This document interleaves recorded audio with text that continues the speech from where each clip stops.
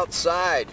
It snowed last night. The rain turned to snow, and everybody's out getting some fresh air.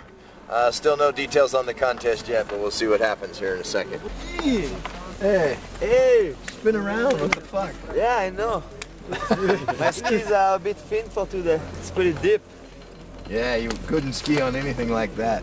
Ah, it's doable, you know. So everything is doable. Yeah, I think so. No, these guys are out riding. Excuse me. Better than the hotel last night? A little bit better right now, that's for sure. It's more crowded today. That's the one downfall, the powder. Yeah? Yeah, it's fantastic out. Got about 1.5 feet of fresh snow, and it's been awesome all morning.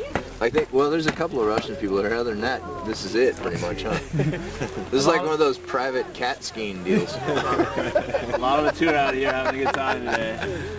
Good enough. We'll see you guys in a second. So this is the fourth part, actually the fifth part of the chairlift here. But I think they're going to fix this part before the Olympics. What do you think? Yeah, I think Yeah. maybe. But what's kind of interesting here is the high-speed get-off program is Don't fall to me, huh? yeah, it's all right. Okay. Yeah, go ahead. I'm gonna go big.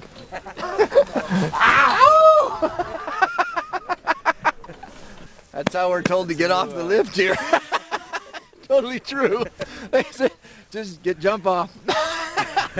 Gotta love Russia, man. It's That's the only way. It's a little bit like the Western United States in 1850. Well, everybody got out of the house today and did some skiing. Got a lot of brand new snow. It was fantastic. The slopes are full of snow, and because of that we can't get on the steep slopes tomorrow morning. So what they're going to do is have a expression session / photo shoot tomorrow on last year's competition course. They will give the winner $1,000 and a trip to Kamchatka. It will not be part of the World Tour ranking. That is going to wait until Monday if the weather holds.